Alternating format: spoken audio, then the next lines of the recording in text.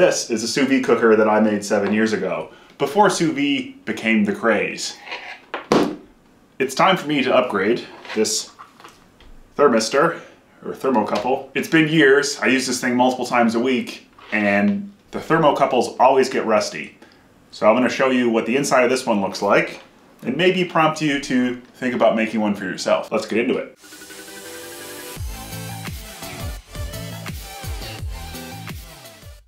Okay, so this is a pretty straightforward setup here. It's really just a slow cooker. So we got the slow cooker. You have this, which is basically a thermometer. The system is very simple. So you get power coming in from the wall, and then it goes into this PID controller. So it's a very simple PID controller. And the PID controller is controlled by this thermocouple, which goes in the slow cooker, and the PID controller turns this outlet on and off. So turning the outlet on and off maintains a certain temperature. Relatively simple system. The reason I went with a PID controller like this is because it was like $10, and I could do it myself. I could get an Arduino going and code it all up, but the non-recurring engineering time just really wasn't worth it for me. So $10, all right, let's do it. The enclosure is from a local electronics store. Nothing fancy. I actually have several newer versions of this that I 3D print enclosures for. So I make my own 3D printed enclosures, and I typically give those to friends, or if I have multiple setups going, because I literally do have multiple setups going. If I'm gonna have a party, I could have 3 or 4 sous vide things going with ribs or chicken or really whatever you want. So sous vide is pretty great with that. So we're gonna be integrating this flash new thermocouple here. Very straightforward. Should be pretty easy. Let's see what I left for myself 7 years ago inside of this thing, because I haven't opened it in years. Now don't pay me out, because I actually think I built this entire thing upside down. I think these are supposed to be feet on the bottom of it. I think these are supposed to be little rubber grommets for the bottom, but don't tell anybody.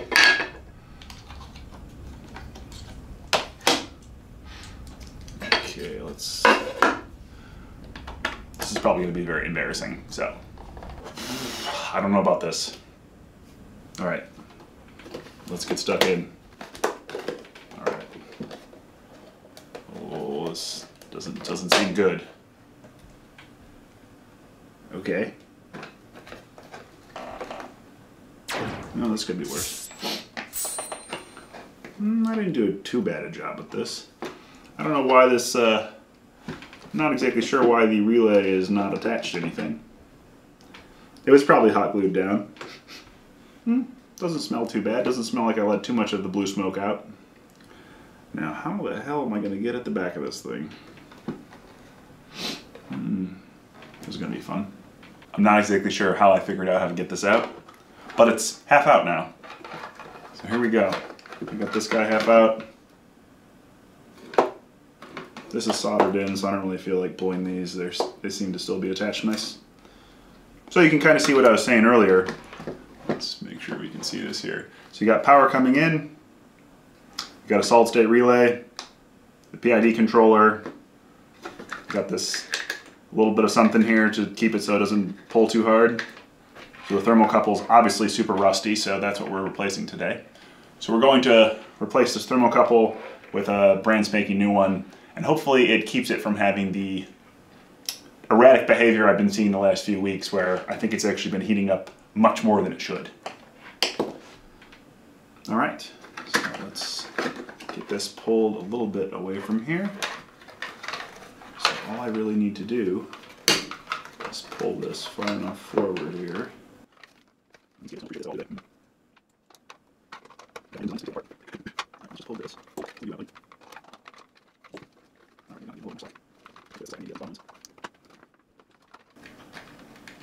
The reason that I decided to make my own sous vide controller, so when I made this 7 years ago, Anova wasn't a thing. All those big sous vide brands, all the big sous vide brands didn't exist at that point. And the thing that I really like about this is that I use really inexpensive slow cookers, so like $20 slow cookers, because it needs to be stupid. because you're turning the outlet on and off, so it has to have no buttons, basically just a big resistor. And this is perfect because this is the first $10 I've had to inject into this system in 7 years.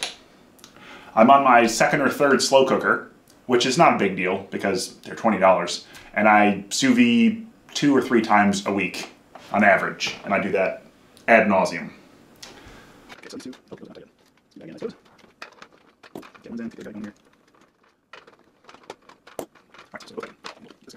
So that was quite a bit of annoyance there, but we got all these terminals resecured. Happy days there. Re-cinch it up. You know, this floating doesn't really bother me too much.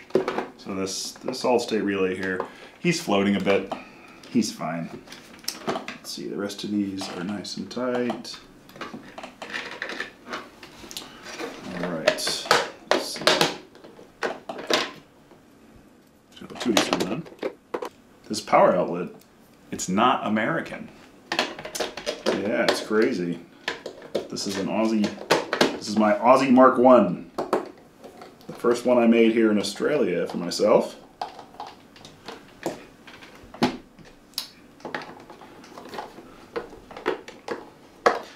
$220 is a little scarier than $120. I'm not gonna lie. I've gotten hit by it a couple times, and I'm just gonna cover this before I do the smoke test and make sure I didn't ruin anything. So I got a hot power cable now. So let's see what happens to this guy.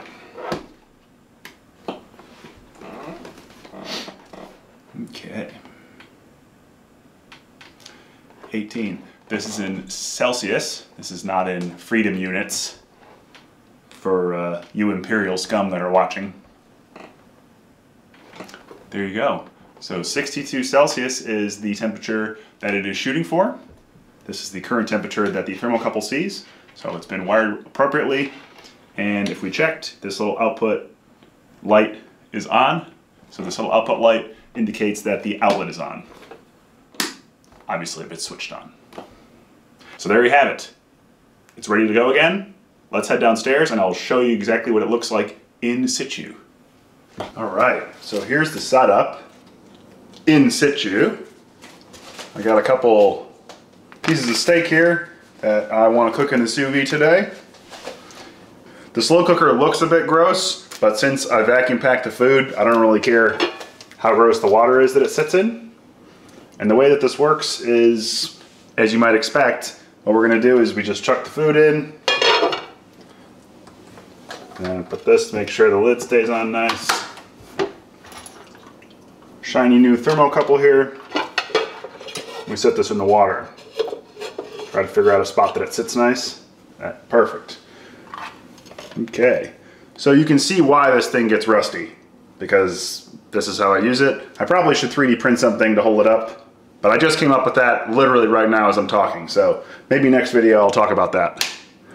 So what we're going to do is we're going to turn this on. Might be a bit hard to read, but it's at 62 Celsius, which is too hot for this steak. So I'm just going to go switch this to 52.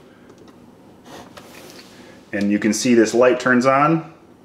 The light will turn on, and you'll notice the slow cooker light will turn on as well. So that's how it's going to work.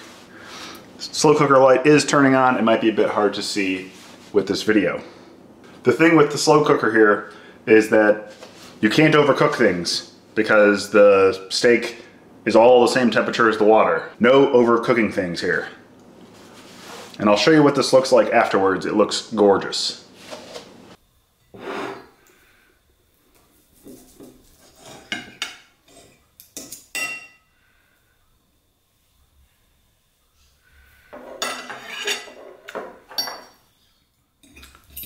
Perfect edge to edge. Very thin piece, so you can't really tell, but it's perfect edge to edge. And you can't do this another way. This is actually how fancy steakhouses cook their food. If you want to know more about my sous vide setup, you should check out the link in the description below and join my Discord. I'm happy to give you all the schematics and everything that I did in this video, and we'll see you at the next one.